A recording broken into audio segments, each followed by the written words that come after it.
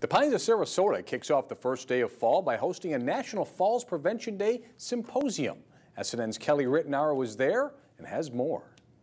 Alarming new statistics show injuries and deaths related to falls are becoming more common among adults ages 65 years and older. 1 out of 3 65 will fall this year.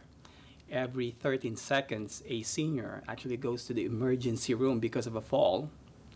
And unfortunately, every 20 minutes, a senior is fatally injured because of a fall. But there are ways to prevent falls, which is why the Pines of Sarasota offers a Ready and Steady assessment program. We actually do the free fall risk assessment, and it has 3 parts.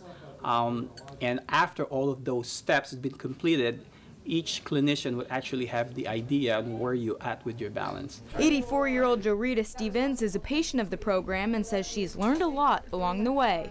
I'm more aware of falling, and no, I absolutely don't want to fall. Stevens says she's not only learned plenty of exercises to do at home, but she's also learned a wealth of knowledge that she shares with her friends, both young and old. Falling doesn't have an age limit.